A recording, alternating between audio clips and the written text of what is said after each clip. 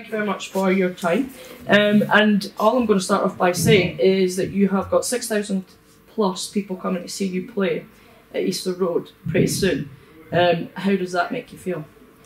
I think just in terms of how big the women's game's growing, it's great to get that many people come and support us, especially so close to home. Hibs is a very big club here in Edinburgh and around Leith, so it'll be good for everyone to come watch us, and I'm very excited for it. What's the biggest audience that you've played in front of up till now?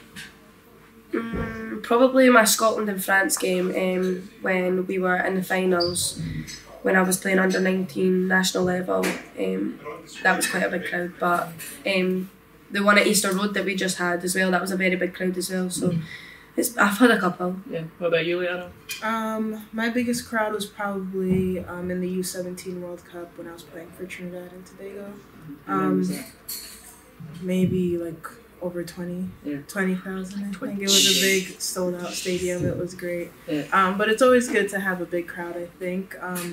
Feeling the support from the community is always a massive plus during a game, especially a big game. So you've just moved to Meadowbank, and your games are normally at Meadowbank. So how is it going to feel different from having because it's a nice stadium at Meadowbank, it's lovely, facilities are great, but obviously moving up to Easter Road, is it a noticeable difference? Like, do you feel it different? For me personally, I'm used to all the pitches now, so my body kind of just adapts now, so it's not really one that I'm too concerned about. I'm just ready to go. Yeah, same. I'm used to different pitches as well, but with the bigger stadium, it does feel like it makes it feel like a bigger occasion, like a bigger atmosphere. Yeah. So women's football in America is a lot more popular than it is here. What do you think that we need to do to get? I mean, 6,000 people is a lot of people to come to your next game, and that's great. But what do you think that we as a country or as a city need to be doing to get more people to come along to women's football games? I think our staff does a pretty good job of it, of trying to put us out there as much as possible. A lot of things that I think don't happen with the women's game is that we're not put out there enough. So obviously, if it's not put out there, people don't know about it, so they can't show up. So having our billboards on the back of buses, having our billboard, in a popular walkway where people can see we have a big game coming up. I think things like that. Providing free tickets, talking to, school children, letting them know what we have, especially to younger, female soccer players, so that, so that we can be role models for them to look up to, having us be there for them as well. No, I agree with that. So our staff does do a pretty good job at the media things and stuff like that, but us as a team, as a collective group, we've tried to do more, so going to schools, seeing the children, and just making it known that it's not far to come watch us as well, and we do give out free tickets, so it's just trying to get everyone along. So when I was younger, there wouldn't be football in schools, or there wouldn't have been girls' football places to go play. I mean, I used to play with my brother and my dad over at the park and stuff like that. How different do you think that is now? Is it taught in schools? I mean, obviously it's more apparent in clubs and things like that. Is it very easy to go join a girls' football team? I think it's so much bigger now. I think it's got a lot better since a while ago.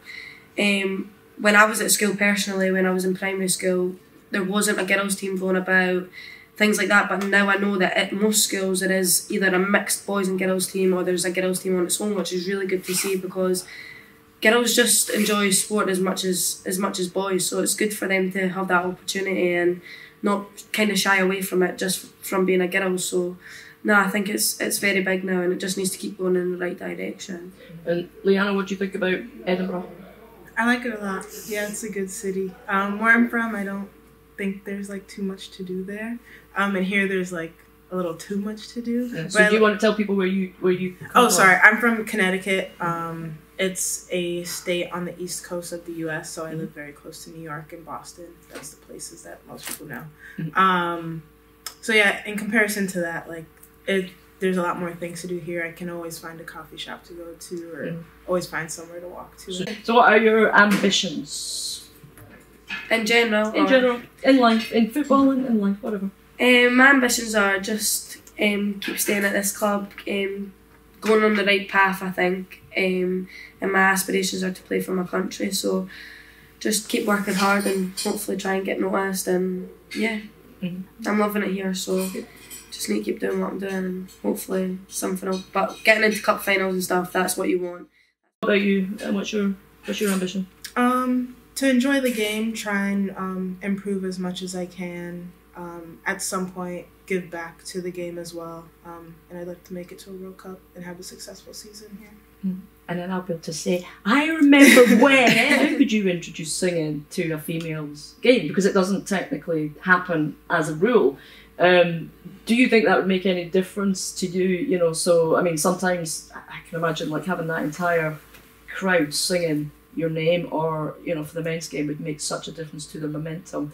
Do you think that that would be something that would make a difference to you guys if you knew that you're not only did you have a support, but they were voicing their support positively? Yeah, I personally love that kind of stuff. When I do play with the Trinidad national team, we have what's called a rhythm section. So there's people with drums, a bunch of different instruments, chanting, stuff like that. So to me, there's no reason why we shouldn't have. We need to sort this. Yeah. So Kerry's my drummer in the band. So Kerry's the drummer. So we do actually have drums already, and then you know I have voices and things like that. But I do think it would be. I think it'd be interesting. There's no reason why we shouldn't have it. I think it's just a matter of the people that are doing it knowing the players, because you know the chants come from knowing the players, knowing their names, knowing things about them. So I think once you can get that cohesiveness, there's no reason why we shouldn't have that. I'm actually kind of stuck with a song that's kind of been sang every Meadowbank game, because we do get quite a lot of supporters come to watch our games, and mine is "Hey Mickey, you're so fine."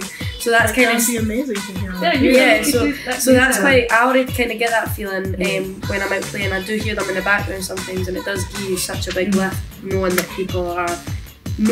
First of all, know your name. That's nice to know, and just supporting you. So, I think it would be something that we need to look into and get all the time, because it does make a big difference. I think. Hey Mickey, you're so fine, you blow my mind. Hey Mickey, you need to play the drums if you don't know it. 1, 2, 3, 4. Hey Mickey, you're so fine, you blow my mind. Hey Mickey, yeah, that'll work. It was a pleasure. It was a pleasure to meet you, though. I'm Kirsty. Is that your good side? Yeah. Actually, no. You know, this is my good side. Sorry, just get me down this side. Kerry, this is my good side.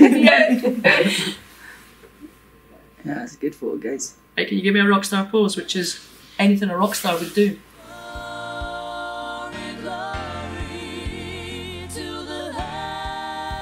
Hi, I'm Michaela McAlonie. I play centre mid for Hibernian Women, and you're listening to Chief Radio. Hi, my name's Liana Hinds. I play fullback for Hibernian Women, and you're listening to Chief Radio. Good Chief Radio.